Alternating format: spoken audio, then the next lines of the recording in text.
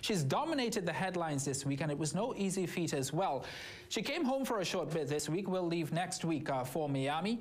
In that time, she agreed to sit down with me and to do an interview and reflect on what this entire journey has meant to her, her family, and everybody who has been coordinated with this trip to Tokyo 2020. The hard times, the good times, she spoke about it all. Let's play you that interview. Well, we're here with Teniel Campbell, the Trinidad and Tobago cyclist who has just qualified for the Olympic Games. First woman in the English-speaking Caribbean to do so. Teniel, thanks a lot for agreeing to do this interview with us. How does it feel? It's been less than a week since you've gotten the news. To be honest, I still don't have the emotions that I think everyone would expect. And yeah, I guess this is just me not getting carried away and is trying to stay focused and just working towards that competing next year. When you got the news, what was your reaction? Well, I knew quite some time now that I have qualified based on my ranking, based on how I have been performing. So it didn't come as a shock to me, but I knew for everyone, just an official statement would be like a good relief off their shoulders, and well, myself as well. So, I mean, it was just a good feeling in the moment. When you look back on this journey of trying to qualify for the Olympic Games and now succeeding, what comes to mind? This entire journey, what has this entire journey meant to you? Well, just knowing that it was in this same house that is where it started, in the bike room in the back there where we just were. The night before, traveling to Martinique, packing, organizing tickets with Mr. Desmond, my mom and Kevin Tinto, and just rushing over to Martinique and winning the double. That was just my golden opportunity, and thankfully to Mr. Desmond Roberts for believing in me. I don't think any of this would have been possible, because if I didn't go to Martinique, I wouldn't be who I am today, because maybe I wouldn't have gotten that training stint to go to Switzerland to train. So let's talk a little bit about Desmond Roberts, who's been your longtime manager. He's been a real pillar in your career. Yes, indeed, because it was really when I joined PSL Cycling Club is where I think for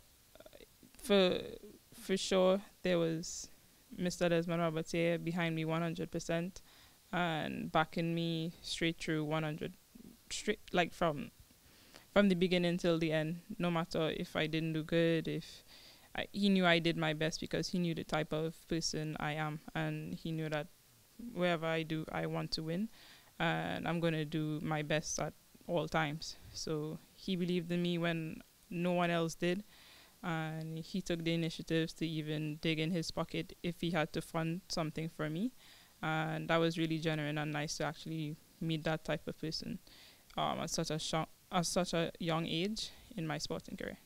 You know, you just wrapped up a year at the UCI World Cycling Center in Switzerland.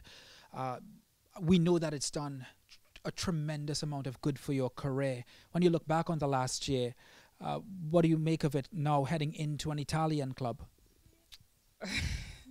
Well, I know it's going to be completely different. At the UCI Center, they take care of you. They prepare the meals and everything. We all stay together in a house. So with this new Italian team, I have to cook for myself. Yeah, I will have roommates in the team house, but you don't know. You can't just walk around the corner and knock on your friend's door, or you're not sure that you're going to get along with this person. So it's going to be completely different and a brand new lifestyle for me. But I'm looking forward to it. I'm looking forward to this new journey and new obstacle. You know, you're the first person, first international cyclist that this club has signed. So, you know, it's a pretty big move for you, and it's also a pretty big move for them as well. Yeah. The team is really excited. the riders are excited. There are a lot of people in Italy who are excited. Um, from what I've heard, they are talking about me a lot across there. So yeah, it's just excitement from both sides, and looking forward to working together and seeing how much successful we can be next year as a unit and how well we mesh together as a team. Teniel, you know, your life has changed tremendously since Martinique. Now you travel the world, you're always on a plane, you're always cycling professionally, you meet scores of people every week. You know, when you look back on everything that cycling has given to you and now you're heading towards Tokyo 2020, you know, you must get a little bit emotional. Yeah, because I mean, knowing the things that I went through to get where I am today is, I know it really brings a lot of tears to my family eyes and everyone who supported me from when I wasn't really anything. They saw something for me. Yeah, from the beginning. So that's good, and I hope to make everyone proud. You know, people tend to forget that uh, there was a time when people didn't believe in you. We see the headlines now, but there was a time when people didn't believe that Teniel Campbell could achieve anything in cycling. Yeah, it's kind of funny because now it's the same people coming to try to talk to me or get on to me. So, I mean, that's kind of a scary feeling for me because you don't know who is coming to you genuine right now. So, yeah. Your mom, she's quite a woman, and she's been with you throughout this journey as well. You know, to have qualified for the Olympic Games must make her extremely proud. Yeah, she's really happy being an athlete herself, and this being the only game she never qualified for. So I hope that she will be there with me in Tokyo and can live that dream through her daughter, myself. So yeah. Tokyo 2020 for mom and daughter, and your brother is a cyclist as well. You I know, really want him to come with me as well. So I hope for that, to just have my family there try to have the core support with me. That's really important. I mean, for me, is being comfortable and not being stressed out. So on race day, I know there's no excuses. It's just to execute and do my best. you know, when you look at the people who have supported you in cycling, that's one thing. Do you think that, has Trinidad and Tobago supported you in your career? Have you ever felt that you were let down by the country in your cycling career and you had to rely on this core group of people only? Well, mm, it depends on how you look at it, because recently, for my world championships, the Olympic Committee, they supported me a bit, even the sport company of Trinidad and Tobago and the Ministry of Sport. So, well, I know it didn't started at the early stages and is now coming, but is not something that I really try to take on, because it's not good as an athlete. Your focus is just supposed to be on training and using what you have, the tools you have to continue developing, and when the time is right, everything will just start falling into place. And like I said, I was lucky to meet Mr. Desmond Roberts. So yeah, everything just started falling into place for me, and here I am now. First woman cyclist to have qualified for the Olympic Games in the English-speaking Caribbean. How difficult a feat was this? Well, to think of, well, I don't think I sat down and really think about it, but it was only 2 years ago when this journey started, so it's really a short space of time to accomplish this. I guess this goes to show how dedicated I am to my craft, and that once I put my mind to something, I'm just that committed, and I'm going to go after it and achieve it. So I'm really happy have that type of mental strength, and that my entourage around me is really strong and uplifting, because yeah, I'm human as well. I'm going to have my breakdown and emotional moments. So yeah, it's not a one-man show. So I'm really happy for everyone around me as well. Tell us about those moments, though, Teniel. I mean, to qualify for the Olympic Games is one thing, and we see all the headlines, we see all the successes, we cover every time you win a gold medal. But behind all those gold and behind all those qualifications and all those first places, there is a real hard worker in you that people don't see.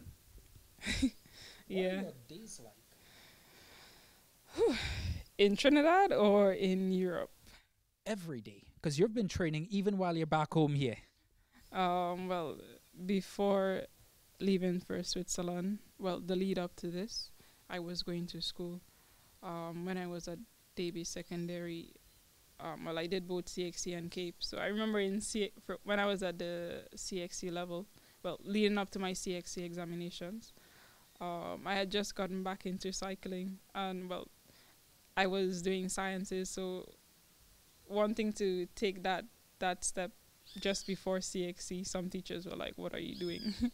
But I was like, "It's okay. I can juggle the both." So yeah, I passed all subjects, 8 of them, with 1s and 2s, and then I went on to do Cape. I still did my cycling, and yeah, I even kept improving in the sport. So it's just about being committed and making sacrifices. And yeah, I did my Cape examinations. I passed with 1s and 2s, and well, a 3 in Caribbean. So I think for me, being in school and still being able to do good in sports is good at a young age, because it teaches you a lot of responsibilities. Because if you ask all my teachers, I was never the one to really sleep in class and stuff like this. Well, yes, I used to reach school late sometimes, but I mean, it wasn't intentional or anything. I will still try to give all my assignments up on time, my labs report and everything. It was the same when I went to the University of Trinidad and Tobago. I never slept in class. I was really tired, but I kept awake. So yeah. You are and can be an extraordinary example for not just women in cycling and not just young girls who want to cycle and watch you, but you can be a real example for women as a whole. What would you like this entire journey towards Tokyo and this entire experience of being the first woman from the English-speaking Caribbean to have qualified for an Olympics in cycling? What message would you like to leave this part of your journey to leave? I'm not sure right now. At the moment, I'm just trying to break all the barriers, because I knew what it took for me to get here. So for the others, is just trying to open up doors for them. And well, I know there's going to be someone out there wanting to do better than me, so it's really good for me to set the level so high and the standard so high that whoever is coming up have to work really hard, and they'll even be better than me. And I think with that cycle, we can keep getting the best out of upcoming athletes in Trinidad and Tobago. In between now and Tokyo 2020, you have to keep working hard, but also, have you found time to enjoy the fact that you've qualified? No. Sorry. No, I haven't gotten time to enjoy anything much. It's just been on the go since I returned home. I mean, I surprised my entire family, so everyone is trying to, spend as much time with me. Well, with the news coming out now, everyone is trying to have a conversation. My school, Davies Secondary, they want me to come and talk to the kids. It's just a lot going on right now for me. So hopefully when I go by my dad, I can really have some personal time, because I wouldn't want to think anyone would come to Miami to try to talk to me. So yeah, it's just a little getaway to really clear my head and reflect on this season and what's coming forward. Teniel Campbell, congratulations once again on qualifying for Tokyo 2020, and we wish you the best there. Thank you. You can watch the entire interview with Teniel Campbell. Of course, she got really emotional in that one as well. You can watch that at cnc3.co.tt/sports. It's available on all our online platforms.